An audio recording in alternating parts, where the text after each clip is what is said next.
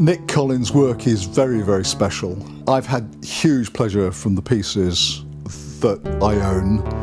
I think that the work is getting better and better.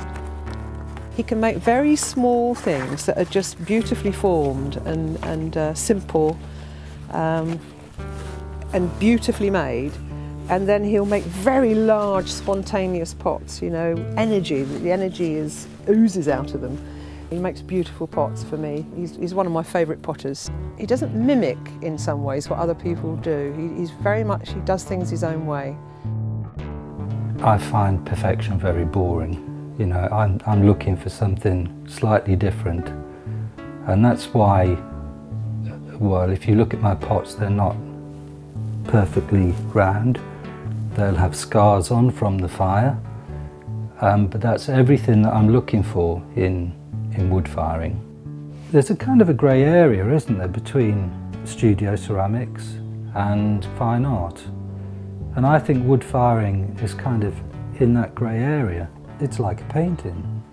And when I pack the kiln, that's exactly what I'm doing. You know, I'm kind of imagining where the fire's going to hit, what clay I'm using, what kind of colour palette I'm going to get, and you know, where's that ash going to run? If this fire flame's going to hit this pot and then weave around and hit the other one. So it is like a painting, but slightly out of control painting.